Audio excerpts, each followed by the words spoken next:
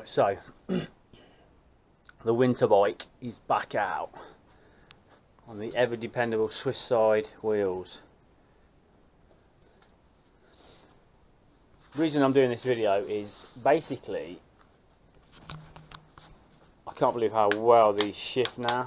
This is beautiful. New cables, new outers. I mean, a year and you leave it over the summer, this could hardly change gear. Now it's like brand new.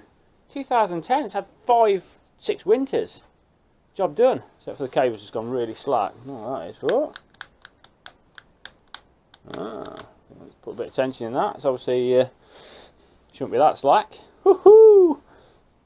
Ah, actually, you've not turned the gear, have you? Schoolboy error.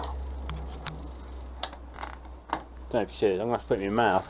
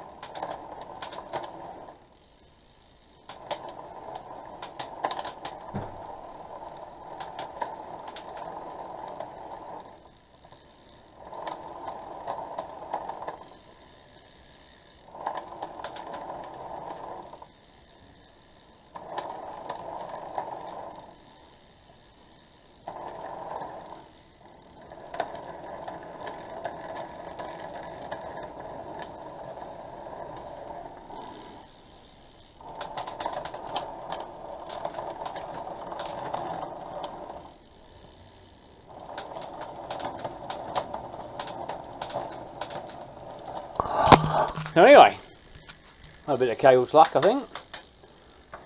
Anyway, reason doing this video, I bought this little baby and I've saved a tiny bit of weight. This was about 106.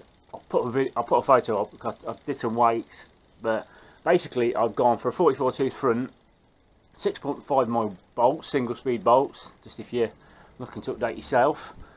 And this is just, it's absolutely, well, sweet as a nut again. It's like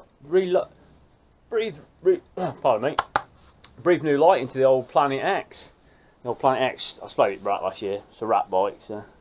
But new cables, new outers, 44 tooth, and it's absolutely beautiful. I've kept the old 28 on the back for now, just seeing how it rides. But I think I'm going to go 32 or even outlandish 36. But job done, eh? Old Swiss sides. The only thing I'm not keen on is I've got the old tyres on it, and obviously I don't know if you can notice that they don't look particularly fantastic, Hutchinson's, but oh, look at that! No wonder you ain't going very fast. Brake rub on that. Get it sorted. Oh, don't even move up. Ah! Spin and stop. That's got to be at least 10 miles an hour, isn't it? Anyway, less waffle.